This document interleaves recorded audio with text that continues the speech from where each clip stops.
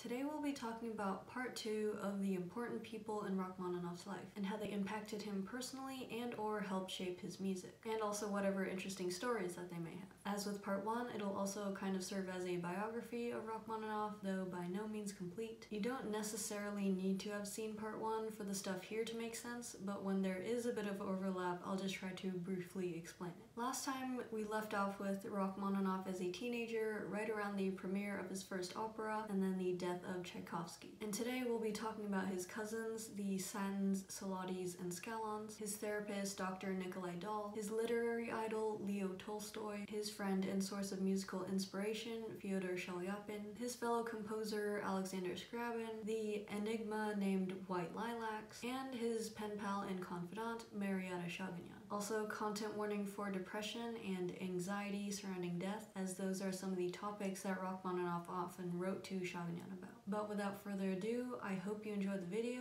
and thank you for watching. So remember how Nikolai Zarov, Rachmaninoff's piano teacher that he and the other students lived with, kicked him out of the house because they had an argument over the piano? Well, Zarov arranged for him to live with another family that was the Satins, his first cousins. And if you're familiar with Rachmaninoff's life story, then yes, he does end up marrying one of them, so just heads up. Since Rachmaninoff had been kept away from his family while studying with Zarov, he really lacked a sense of emotional attachment and security, which is something that the Satins were able to provide. And even though Rachmaninoff as a teenager had become more serious about his work, we still get to see a more lighthearted side of him here at the Satins. He loved playing games with the other Satin kids, for example, ball games, piggyback rides, sliding down piles of ice, and climbing up onto the edge of the roof and belting out arias just to give everyone else a hard time. In 1890, he spent his first summer at Ivanovka, the Satins' estate that would be a place of refuge for him basically every summer until he left Russia in 1917. Also at Ivanovka were the Skalon and Siloti families, both of which were also his cousins and whose individual contributions we will get to in a bit. So basically everyone here at Ivanovka was part of one tight-knit community, something that Rachmaninoff would really miss whenever he was living alone or abroad. The estate itself was out in the countryside, and it was this very peaceful environment that would allow Rachmaninoff to eventually compose some of his most famous works, like his Third Concerto, the Preludes, Opus 32, and the Etudes Tableau, Opus 33. He grew to love the landscape, even though it was very different from what he had grown up with as a kid. He described it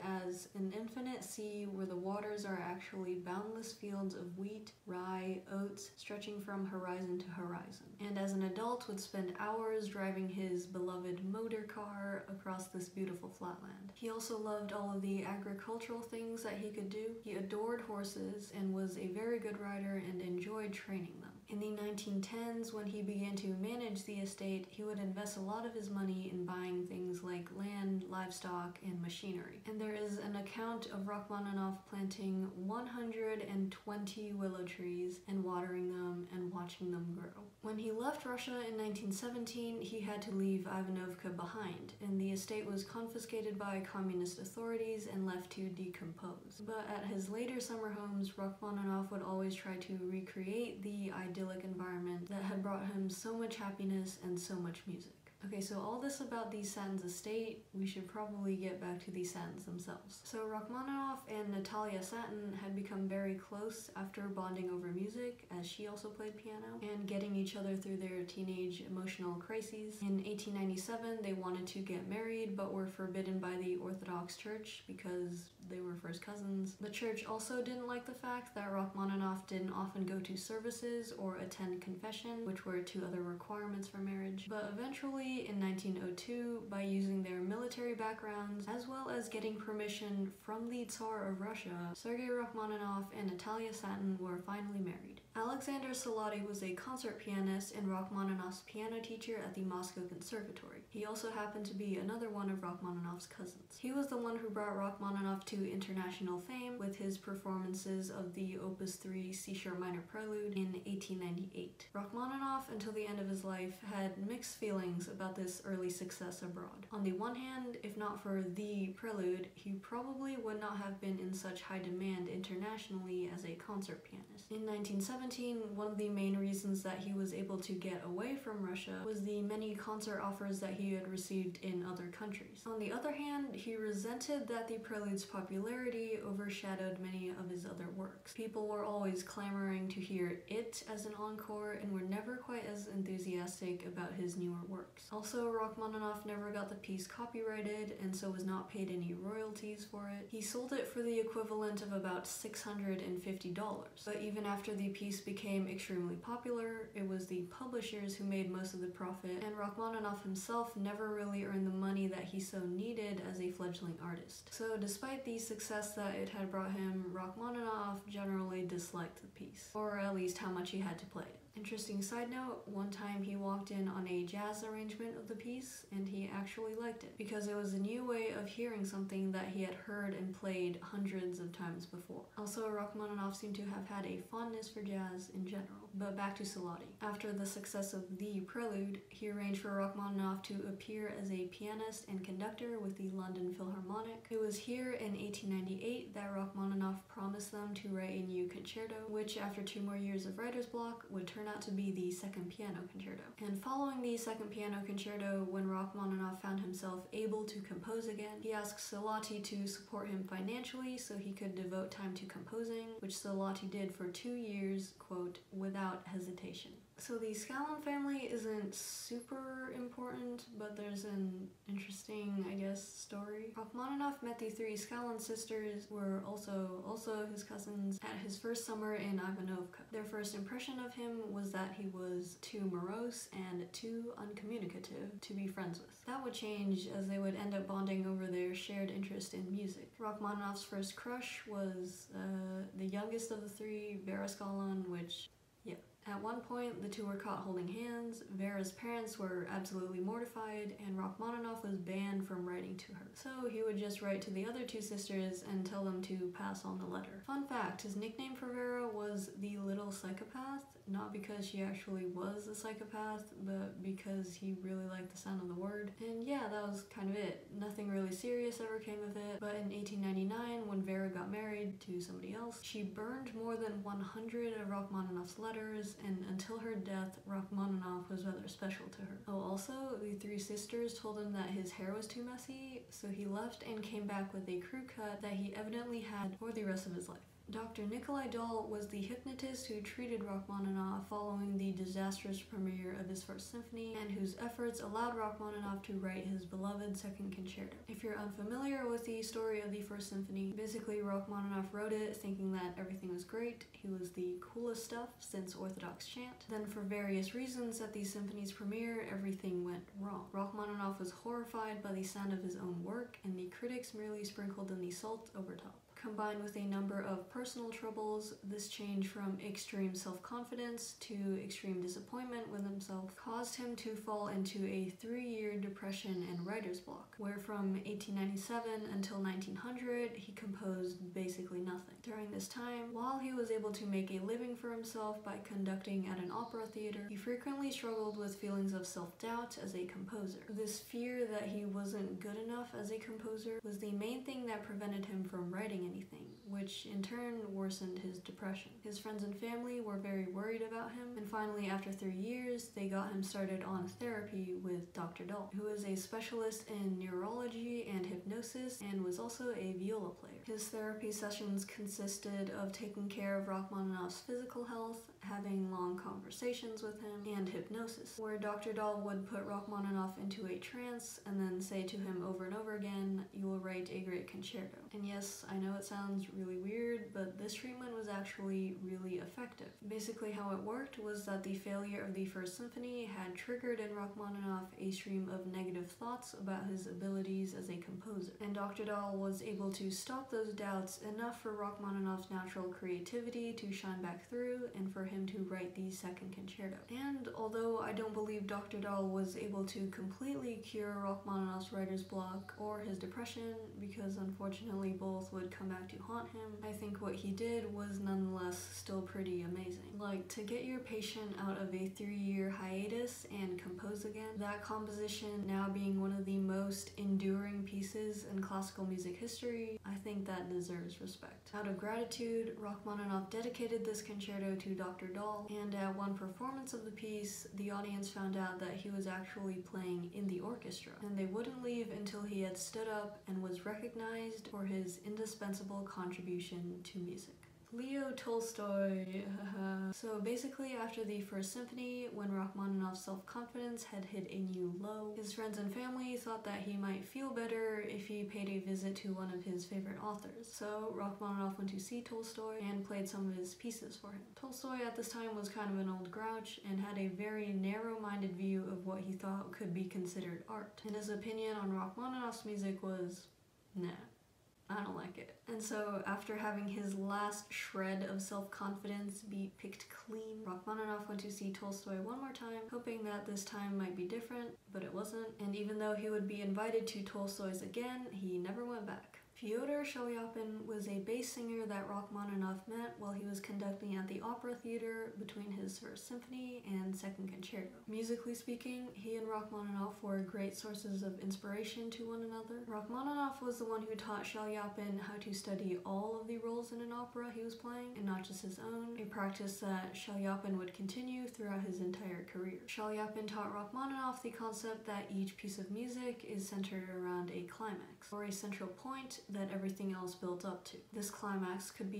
either loud or soft, with soft ones sometimes being more effective because it was like confiding in a secret. Whatever the dynamic or wherever this climactic point was located in the piece, it should be like the shattering of glass or the snapping of the tape at the end of the race, or more poetically, liberation from the last barrier between truth and its expression. This concept of a central point would be extremely important to Rachmaninoff as a concert pianist, and he would be very upset with himself for missing the point, regardless of how the rest of the performance went. Rachmaninoff and Chaliapin were also very successful as a performing duo, whether in opera productions where they often received critical and public acclaim, or at informal gatherings with other musicians, where their performances were described as achieving miracles and the inspired ecstasy of two great artists. And many of Rachmaninoff's songs and operas were written with Chaliapin's singing voice in mind. Playing with Chaliapin also helped to improve Rachmaninoff's mood, as meeting the very high musical standards that he set for himself was a key source of happiness for him. And so at many of these musical gatherings, Rachmaninoff was unusually lighthearted and,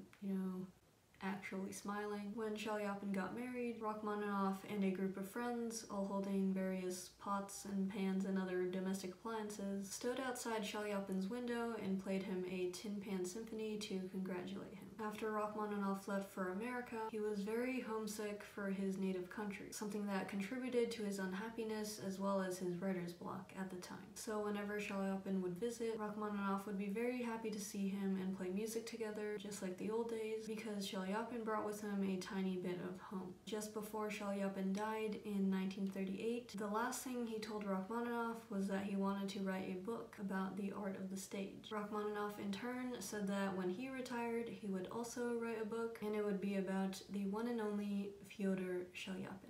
Alexander Scriabin was a composer and one of Rachmaninoff's contemporaries. He and Rachmaninoff were very different, musically speaking. Although they were both obsessed with the end and all things apocalyptic, they took very different paths to it. Scriabin was more about mystery, the superhuman, ecstatic inspiration. People often describe his playing as taking flight. Rachmaninoff, on the other hand, was more about human suffering and being rooted to earth. This difference contributed to the public being divided between the two. Rachmaninoff and Scriabin were often compared against each other and even said to be enemies, though in real life they were more friendly towards one another and even played a concert together just to diffuse those rumors. However, this constant comparison took its toll on Rachmaninoff's self-confidence as a composer. He even mentioned quitting composition altogether because people didn't seem to like his music anymore, which I can assure you was not and still is not true. Scriabin died in 1915, and Rachmaninoff was so impacted by his funeral that he remembered it in great detail even years later. And it may have been the inspiration for his Etude Tableau, Opus 39, number 7, which Rachmaninoff said represented a funeral. As another tribute to Scriabin, Rachmaninoff played a series of concerts devoted to his works. The audience once again noted the difference between the two composers, as Rachmaninoff didn't try to imitate Scriabin's style style of playing and instead composed his own interpretations. Rachmaninoff's fans liked his playing well enough, but Scriabin's fans were less enthusiastic, saying that his interpretations lacked Scriabin's key element of flight and were too grounded. This negative reaction, as you can probably guess by now, reinforced his self-doubt and caused his depression to resurface for a time. But if it's any consolation to Rachmaninoff, all of us here are living proof that his music is loved and will continue to be remembered. White Lilacs is the bizarre story of one of Rachmaninoff's fans who, beginning in 1910, would send him a bouquet of white lilacs after every concert, and also on every birthday and every Saint's Day and whatever other excuses there were to send flowers. The choice of lilacs was probably a tribute to Rachmaninoff's Opus 21 song called Lilacs. Along with the bouquet, there would sometimes be a small gift or note attached in which the mysterious person wished him well but always remained anonymous. In 1914, at a performance of Rachmaninoff's choral symphony, The Bells, they sent him this elaborate display of bells made of tiny lilac flowers. Rachmaninoff was touched by this person's extraordinary efforts. I mean, they sent him flowers basically non-stop from 1910 until he left Russia in 1917. Like, that's commitment to the cause. Finally, in 1918, it turned out that it was a woman named Rousseau. She had been looking for Rachmaninoff and was happy to learn that he was doing well, or at least sort of, in America. When Rachmaninoff was informed, he offered to bring her out of Russia and all of the political turmoil, but she preferred to stay in Moscow. So yeah, that is the, I guess, wholesome story of White Lilacs. Marietta Shaginyan was Rachmaninoff's pen pal from 1912 until 1917, who provided him with both musical inspiration and emotional support. In her own right, she was a prolific writer of poetry, novels, philosophical pieces, as well as a literary critic. As for the beginning of their correspondence, Shaginyan wrote to Rachmaninoff first, remaining anonymous and using the name Ray, as in do, re, mi. Eventually, Rachmaninoff would guess that she was Marietta Shaginyan and they would meet in person, but that was much later. After this first letter, Rachmaninoff wrote back and asked if she could give him some poems for him to set to music. She gave him some contemporary Russian poems, and the resulting songs would go on to make up about half of his Opus 34. And later, she would also provide the text for his Opus 38 songs. It's interesting to note that when Rachmaninoff was asking for these poems, he said that they should preferably be sad ones because bright tones didn't come easily to him. Rachmaninoff and Ray also had discussions on literature, as different as their tastes were, with Ray sending him a book of poems to read and Rachmaninoff being, quote, horrified. Ray was also someone that Rachmaninoff could confide in for his more personal struggles, Rachmaninoff being someone who didn't usually like opening up to others, and Ray would listen and help him through them. Around 1912, Rachmaninoff was doing really well in his career, but still struggled with feelings of self-doubt as a composer. He told Ray that when he was younger, composing used to come very naturally to him, but after the failure of his first symphony, he had lost all faith in his own work. And now he still had the desire to be creative, but his crippling self-doubt prevented him from actually composing. We see here that Rachmaninoff's writer's block, although partially cured by Dr. Dahl, never really went away throughout the rest of his life. And it also supports the argument that after Rachmaninoff became a full-time concert pianist in 1917, his busy touring schedule was not the only thing that prevented him from composing. In his letters to Ray, Rachmaninoff also talked about his mental illness and his own awareness of how it impacted his work and life. He said, "I have had almost no other doctor for the past 20 years than the hypnotist Dahl and my two first cousins. All these doctors taught me one thing, to take courage and have faith. Sometimes I have succeeded in this, but the illness hangs on to me tenaciously and with the passing years digs in ever more deeply." He also admitted to Ray his extreme fear of death. He said, "It's impossible to live while one knows one must die after all," and he kept asking her on her thoughts about the afterlife. And side tangent, Rachmaninoff's philosophy of death and how it changed over the course of his life is a very interesting topic, and it could be a whole other video. Throughout this whole conversation with Ray, Rachmaninoff had seemed very anxious, he was crying, and it seemed like he had aged a lot. After Ray suggested some new poems that he could set to music, and after accompanying Chaliapin and another singer, Rachmaninoff seemed a little better. Ray's mother also helped in her own way. She told his fortune and gave him some salted pistachios to eat, after which he said he was feeling better. In 1917, Ray, who was now married, went to see Rachmaninoff at one of his last concerts in Russia. They talked for a while, but at the end of it all, Rachmaninoff could not bring himself to say goodbye. Later that year, he left Russia, and they never saw each other again. Now, a point of debate, and what some of you are probably wondering right now, is the exact nature of the relationship between Rachmaninoff and Marietta Shaginyan. It's true that some of their letters border on being romantic. For example, Ray had asked him what he loved in life, and Rachmaninoff said that after his children, music, and flowers, he also loved her and her letters, and then he said he would add his wife to that list as well. But I think that their relationship was mostly emotional and intellectual. On the emotional side, she helped him with his emotional and mental health and tried to get him to believe in himself. On the intellectual side, she gave him poems to set to music, discussed literature with him, and tried to get him to spend more time talking to other composers like his contemporary Nikolai Dahl, who he admired. And I think it's interesting to note that even after Rachmaninoff found out her name, he always called her Ray, quite possibly because that was who she was to him. A very intelligent and interesting person who he could have meaningful conversations about literature and art with. But if you want to read their letters, or at least the English translations, and decide for yourself, you can find some of them quoted in the Burdenson and Leda biography, which is linked in the description. So yeah, that's it for a rather hefty part 2. We saw the beginnings of Rachmaninoff's international career with Alexander Siloti, more of his musical influence with Feodor Chaliapin, and a bit more of his struggles with his mental health with Dr. Nikolai Dahl and Marietta Shaginyan. Biography-wise, we got from just before the first symphony disaster to just before he left Russia, though we did touch on a few things after that. So we roughly covered the middle section of his life. There may or may not be a part 3 on the topic of future videos, although I will do a few more on Rachmaninoff. I will get to other composers. I'm thinking either Shostakovich or Chopin next. Also, there will be more stuff like the hairpin video, so more analytical and research-based than just storytelling. And maybe the one on Rachmaninoff and death, cause, I don't know, that one sounds kind of fun, but we'll see about all that. For now, I hope you all learned something interesting. Thank you for watching, and I will see you all next time. Bye. Guys, Chaliapin has a steak named after him. So one time he was having trouble with his teeth, but he still wanted to eat steak, and so he got the hotel chef to cook it in a way that was soft enough for him to eat. They did this with like onions and some sort of chemical reaction or other, and apparently he liked it so much that they named the steak after him. That makes me feel a lot better.